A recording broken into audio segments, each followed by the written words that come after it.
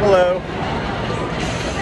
One more roller coaster before we leave, and we are at the GhostRider. GhostRider. Here's what it looks like.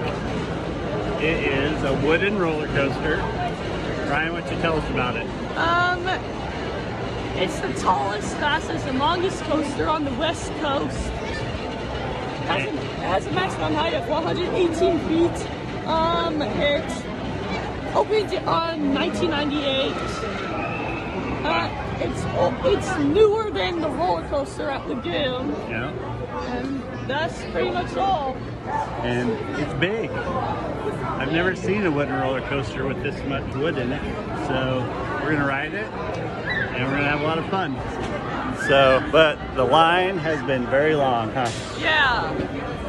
It's been well, 50 minutes. It's been almost an hour. Yeah, almost an hour.